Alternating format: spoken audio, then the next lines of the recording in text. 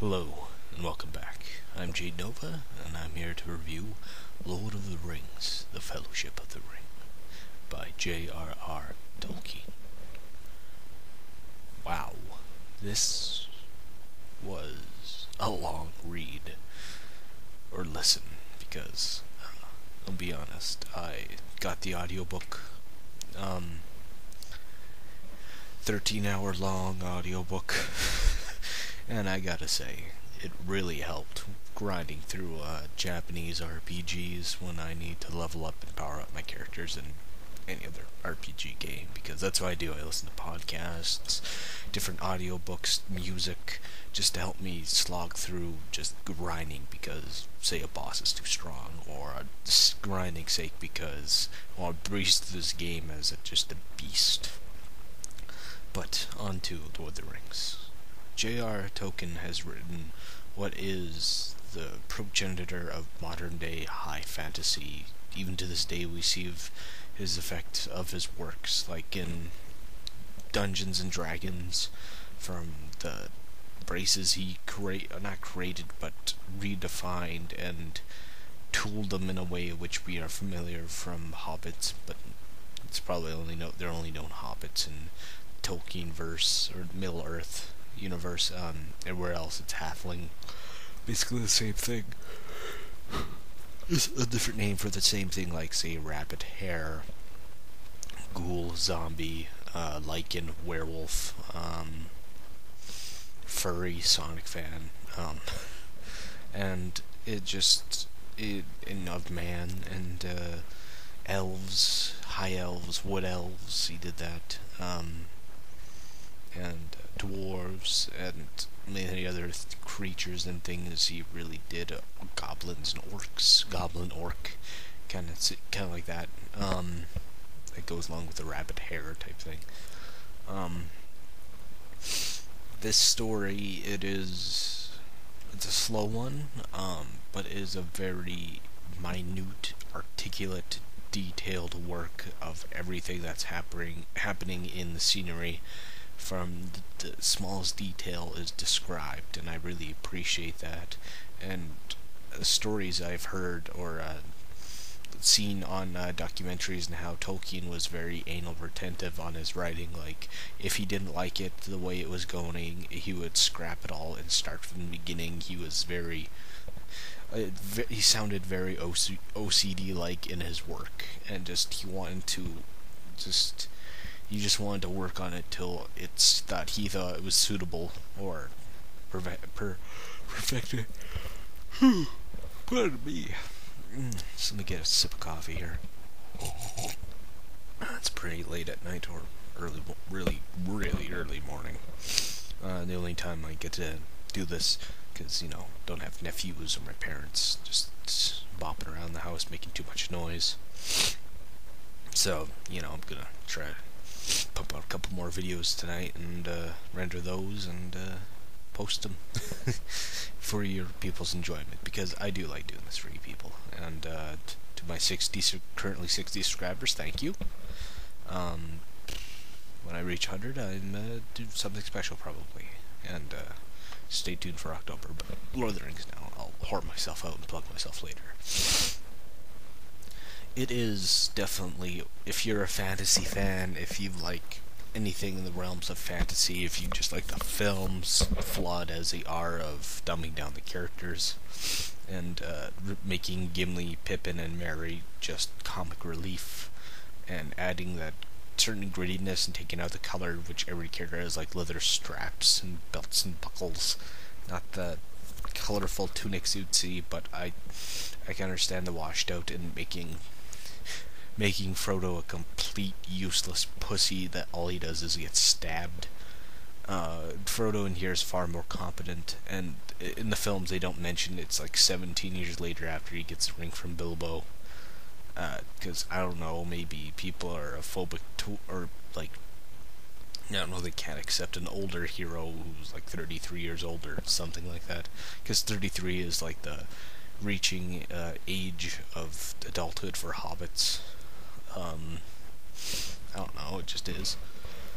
But I really do love the Hobbit culture. I love that idea of just that rustic, just relaxing, have a good cup of tea, and just having a smoke of a pipe. It's a very relaxed and mundane life, that which seems very content and happy, and just, I don't know, I just enjoy it. I just love the look of it, and the feel of it, the description of it is just, it seems very quaint, and I enjoy that.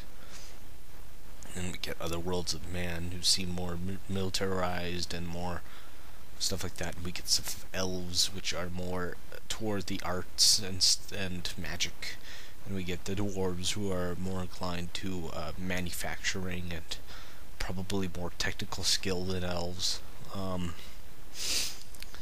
Overall, it's a fantastic read. I don't want to spoil anything because it's so much detail in the characters, and you really care for them in the depth, and just so many other great things in this book. And it was split up in 2 books and put into 1 volume. Well, how Tolkien wrote it, he wrote all 3 books in like over the course of years, of course. And like he once made it as one big book, and it was just like over 1,000 pages long, so the publishers had to split them up into 6 smaller books, or into 3 volumes, which were like 2 books in one. Which they're kind of like that, but like we all know 3 books, which are each 300 pages, give or take. I'm not gonna give the like numbers. I'm not entirely sure, but after this, I have to read or listen to the audiobook of The Two Towers. Then after that, of course, Return of the King. Then the Silmarillion, which is kind of like the Bible of Middle Earth. You know, it describes how everything was put together, the creationist story of what happened and stuff like that. Then his unfinished work, which his son worked on too, was The Children of Her. The audiobook is read by Christopher Lee. So I'm like really looking forward to that because I love Christopher Lee. Who doesn't? Who doesn't love Christopher Lee? Fantastic voice.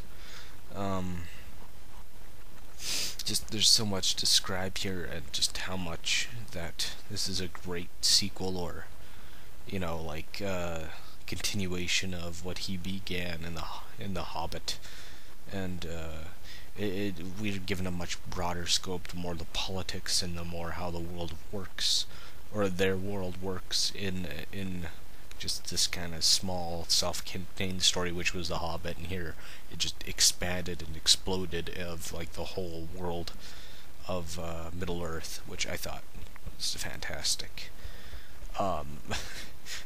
I'm just some guy again to say, my God, these books are actually good. Of course they are. They wouldn't be as popular as they were. They wouldn't be made into 3 major motion picture films, and new Hobbit film coming out this year or next year, split into 2 parts. There's just so much good stuff in here. If you're a fan of just fantasy in general, you should check these out. If you're a lazy fuck like me, get the audiobooks, or torrent them like I did. But that's what I did. Put on headphones. I played that RPG, whatever I got here. I don't want to say the game because I'll keep you guys, because I'm an RPG whore. And there's nothing really else I can add. Anything I'm forgetting is just there's a joke before that in The Hobbit, the first one, and you think in the terms of role playing. My God, that group was so lopsided. There are just so many dwarves. There's like 14 dwarves, a hobbit, and a wizard. And it's just like, my God, that is the biggest and most unbalanced role-playing party ever. And here it's a lot more balanced with like, is it 7 of them? Yeah. You got Frodo. You got 4 hobbits, 2 men, 1 elf, and 1 dwarf, 1 wizard, which I forget what his race is, but they're like basically angels of the universe, of the world. What Gandalf is, he's not a man. And here we got Saruman of many colors. Another thing that Peter Jackson changed, where his coat was always, his robe was always in flux of different colors. And I guess he wanted to have that, not realistic, but more that restrained look to his films, though he still had the giant ghost army in Return of the King, which I haven't read I still haven't read Return of the King, but even when I saw that in theaters for my birthday at IMAX, or I still thought that was kind of silly, just Ghost Army, Green Ghost Army. But enough of that. Tell me if you read the books, how you enjoyed them, how you got into them. I remember my friend Logan in middle school, like, he read the books in like eighth grade, and he just plowed right through those and just these thick volumes. On top of that, he was reading Stephen King. Just like, kid was so smart. Me, I was like, books. Now I'm like regretting I didn't read as many books as I did back then, but I don't read that many books. I get the audiobooks generally because I'm multitasker. You know, I have to be doing 5 things at once or I'll go insane. You know, I always have to keep my brain stimulated. You know, so the voices don't come and tell me to burn things. But, please tell me in the comments if you've read Lord of the Rings, what'd you think the films, what the changes, or anything. I'm always happy to hear other people's experiences and, they had with the films or Lord of the Rings video games. I'll probably review those too, in the Hobbit video game and other things if I get the cash. 53 cents in joke. Yeah.